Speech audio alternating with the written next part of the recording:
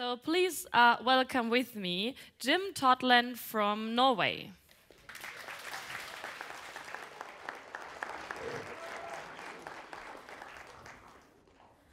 Hi everyone.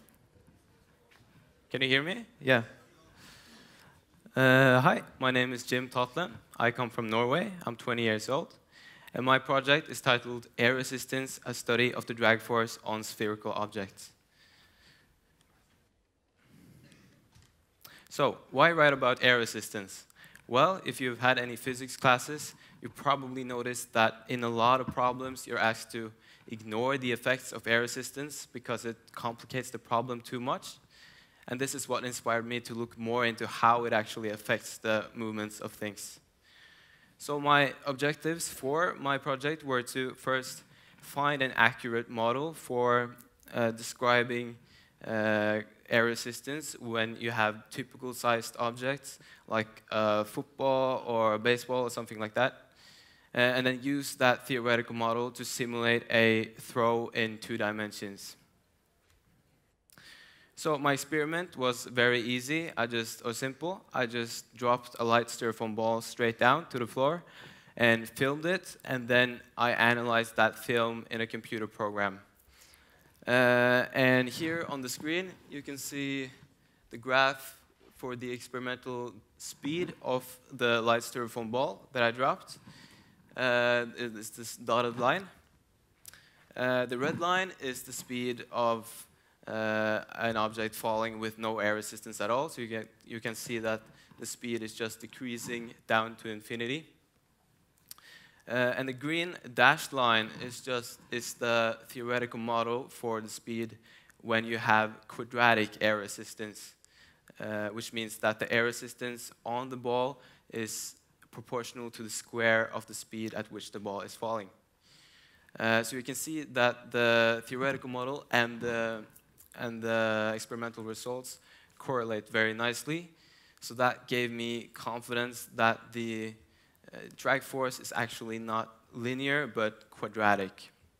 And it also gave me confidence to use this theoretical model to look at projectile motion and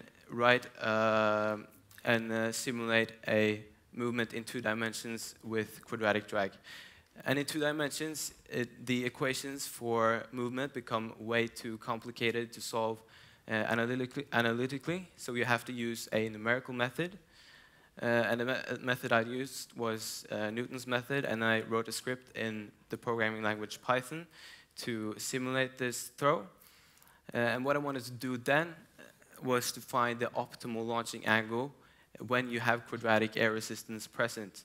So when you have no air resistance at all, the optimal launching angle is 45 degrees, which is pretty intuitive. Whilst when you have quadratic drag, I found that the optimal launching angle is not a fixed value, but it depends on the initial conditions of the system. So for example, if you have a ball which weighs 2 kilos and has an initial speed of 10 meters per second, it's going to have a completely different optimal launching angle for maximum range than a ball with other initial conditions. So to summarize, I found that for typical sized objects like a football or something like that, the air resistance which acts on it is proportional to the square of the speed at which it's traveling, which means you have quadratic drag.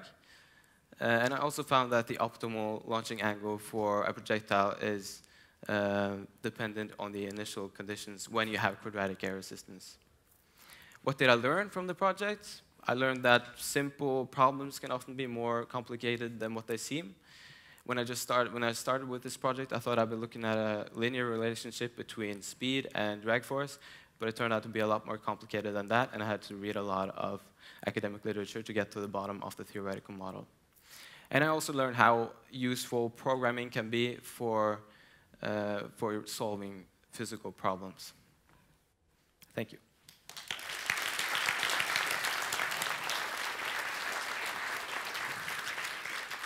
Okay, do we have any questions? Yes, over there.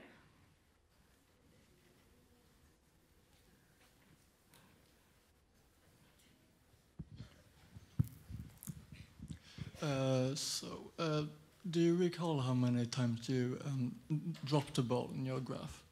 Do you that graph is just an excerpt from one experiment. It's just one experiment. Okay, yeah. That's it, I guess. Thank you. Any more questions? Somewhere? Over there? And here, then after, Fredrik.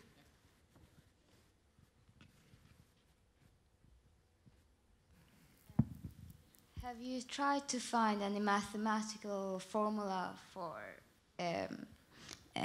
finding the optimal angle? Yeah, that's impossible analytically, so you can't do that. So you have to use an approximation and a numerical method.